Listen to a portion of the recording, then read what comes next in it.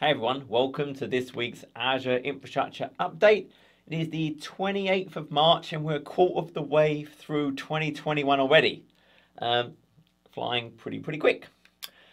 This week, in terms of new videos, on Tuesday I posted kind of a deep dive into the new Azure AD external identities.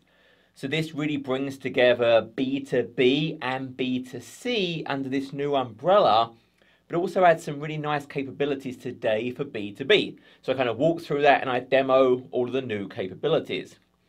Then on Thursday, I released a video really going over Azure Update Management. The idea that I have Windows and Linux machines. These could be in Azure, they could be outside Azure, and really how I can patch them in an automated fashion. Today, kind of building on log analytics and Azure automation, and then kind of what's coming down the line. Also Friday, I posted kind of another mini virtual mentoring session all about stop procrastinating. So I guess you could watch that later. As always, if this is useful, a like, subscribe, comment, and share is appreciated. Okay, so what was new this week? So on the compute side, this is really more about ISVs. So people that actually create images, maybe with a virtual appliance built into them or something, and they publish that actually to the Azure Marketplace.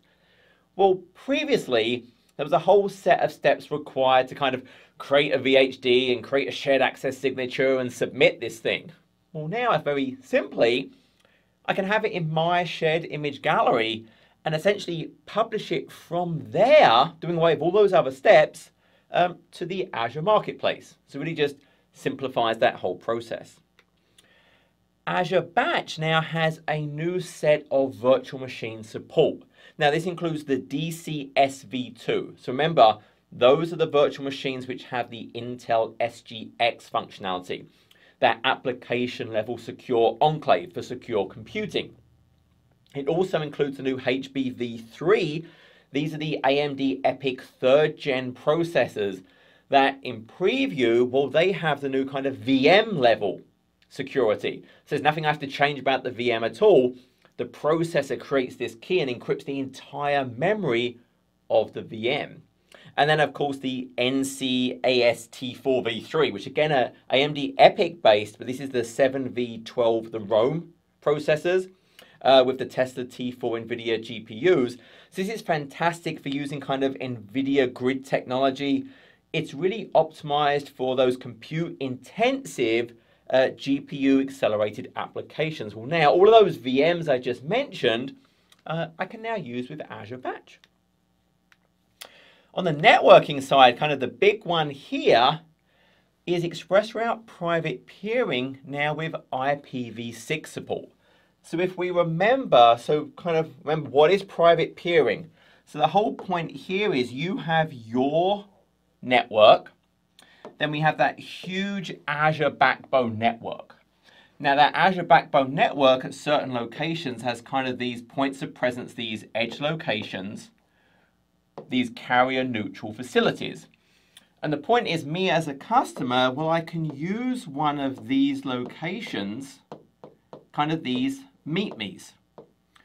So now my network, they're all redundant by the way, I can now extend my network to here and essentially through a cross connect, I've now connected my network to that Microsoft backbone network. Now obviously also on that Microsoft backbone network are things like Azure regions. So a particular Azure region, I can have, for example, a virtual network inside that Azure region. And what private peering does is, well, inside that I'm going to have a gateway, and then through that ExpressRoute connection I can enable private peering. So now, hey, from here through there with my routers and a Microsoft Enterprise Edge BGP sessions, well, I can now connect through and get connectivity to those things.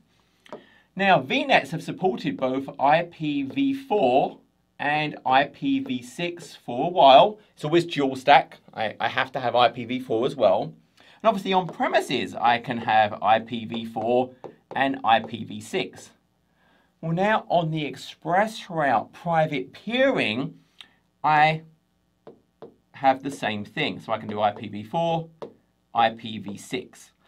And it basically sits on top of that. So I create my private peering, then as kind of subcomponents, I can say, hey, I want IPv4, I want IPv6.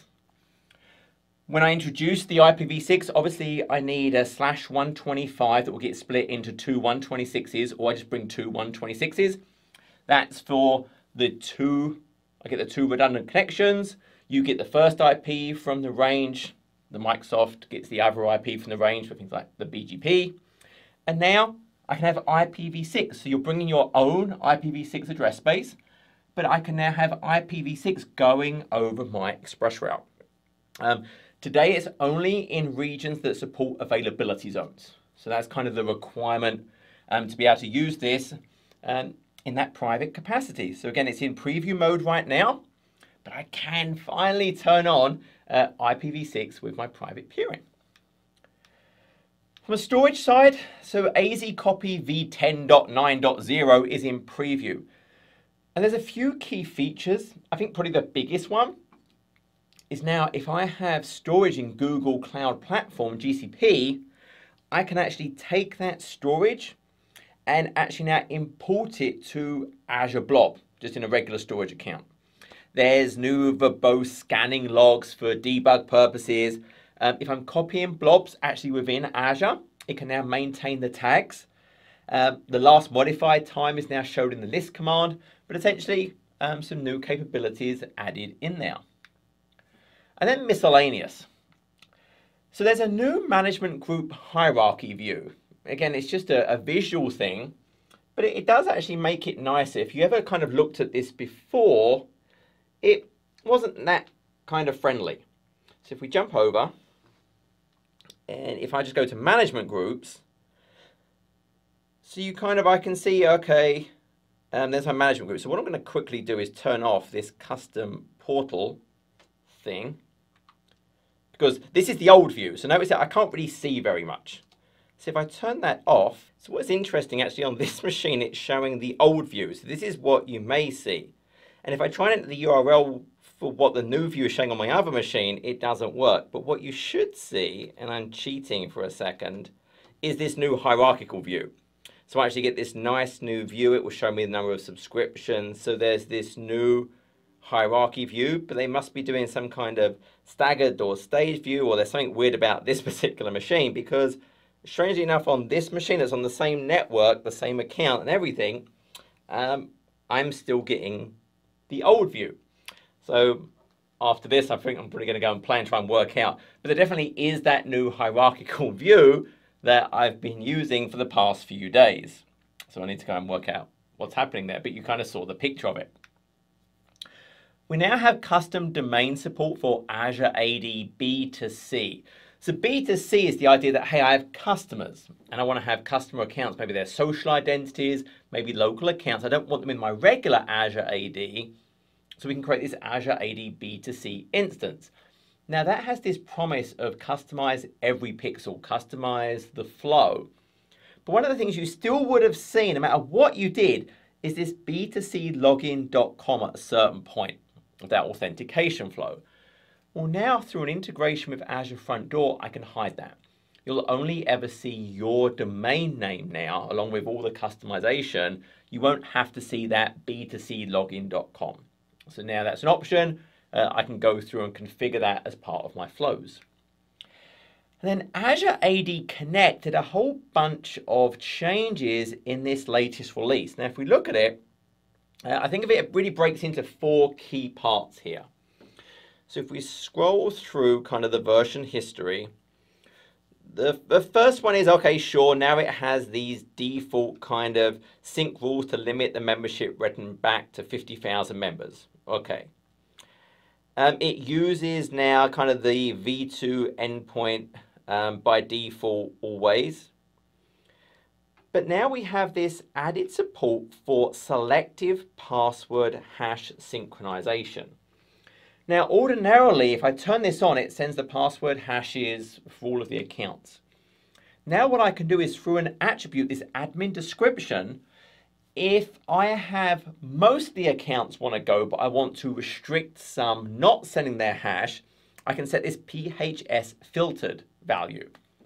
Or if it's the opposite, or if I don't want most of them to go, but I want some of them to go, I can set it to PHS included.